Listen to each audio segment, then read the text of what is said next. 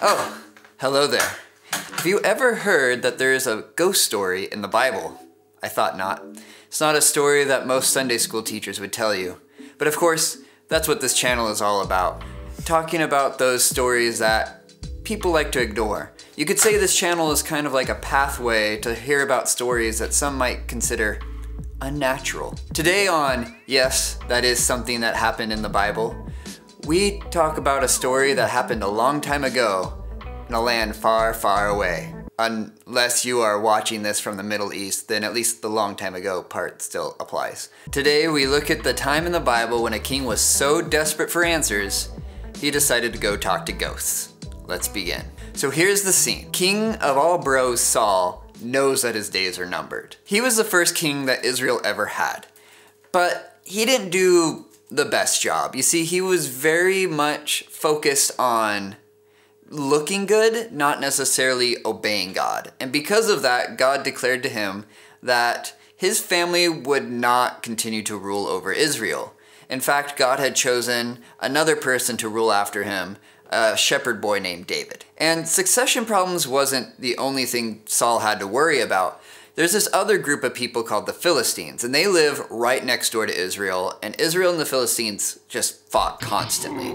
In fact, there's a really big battle coming up, and Saul was feeling really nervous about it. Now, normally when Saul was nervous about something, there was a dude called Samuel that he could go ask for, because Samuel was a prophet, and he could get a message directly from God. Samuel was a prophet. There's only one slight issue with Saul going to ask Samuel something, and that is that Samuel's dead. He did!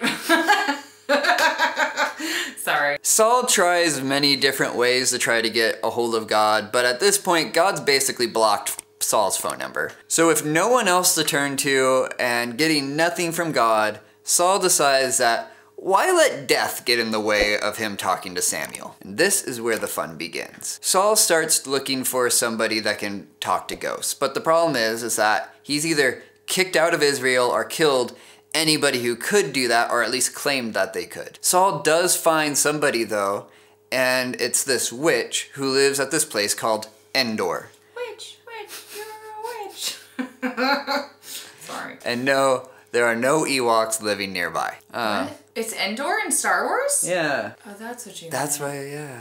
That's why you're wearing the shirt. That's why I'm wearing the shirt.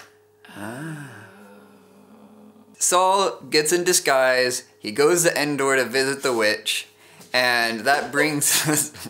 what? I just imagine him putting on a cloak and going as the old, so fairy tale but really cheesy, and he's just can you please tell me the future? And she's like, sus. That takes us to our key verse for today. This is 1 Samuel 28, verses 12 and 13. When the woman saw Samuel, she cried out with a loud voice, and the woman said to Saul, "Why have you deceived me? You are Saul." The king said to her, "Do not be afraid. What do you see?" And the woman said to Saul, "I see a god coming up out of the earth." Scary. Let's unpack this. Wait, a god? Yeah, that's what I want to talk about first, is that word God. In the Hebrew, that word is Elohim, and honestly, it just means more like spiritual being. It's used to describe God. It's used to describe gods. It's used in reference to angels. And here it's referencing whatever it is that's coming up out of the ground that this witch sees. And that is the part that has been debated for forever. People usually fall into three main camps. The first camp is that the woman is just a con woman. The second one is that this is some kind of spirit that is there trying to trick them. And the third is that it's Samuel. The first camp, the reason why the idea that she might be just trying to trick Saul is that when the Old Testament was translated into the Greek translators translated witch to ventriloquist. What? Yeah. Sorry. What? So in other words, they would have said that the witch was like Whoopi at the beginning of Ghost, and she's just faking it. Second, The second group, like I said, see that this might have been some kind of either demon or spirit sent from God that isn't Samuel, but like kind of claims that it is Samuel, in defense of what their position is, that whatever it is never actually says that it's Samuel. It just gives a message. It just talks to Saul. The third camp is that it was literally Samuel himself. He was called back to the land of the living to talk to Saul one last time. Personally, I go with option C. One of the reasons I believe this is that the Bible just straight up calls it Samuel. Like, it doesn't say it looks like Samuel or it might be Samuel. It just says like, oh, this is Samuel. The second thing is that the Spirit gives Saul a prophecy. It actually tells Saul that in the battle that's going to happen the next day against the Philistines, him and his sons are going to die. And that comes true. Samuel as a prophet was known for basically predicting a lot of things. Like, he had an immaculate track record for predicting things that were going to happen. So no matter what view you hold, Saul, after hearing this, he faints, he passes out. And the next day, is scurry. Because it's scurry. And the next day, he goes into battle, and after getting mortally wounded, he ends up killing himself so that he won't be tortured by his enemies. What? The end. There's so much you left out.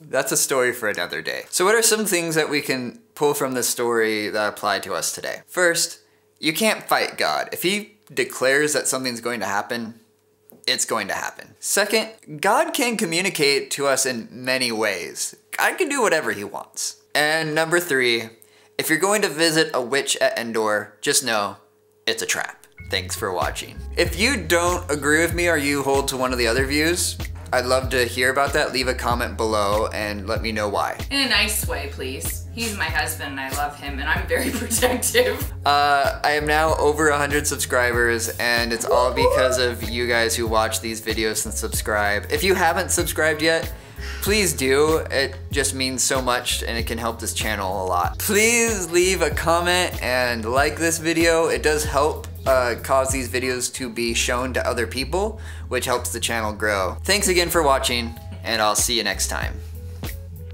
And may the force be with you.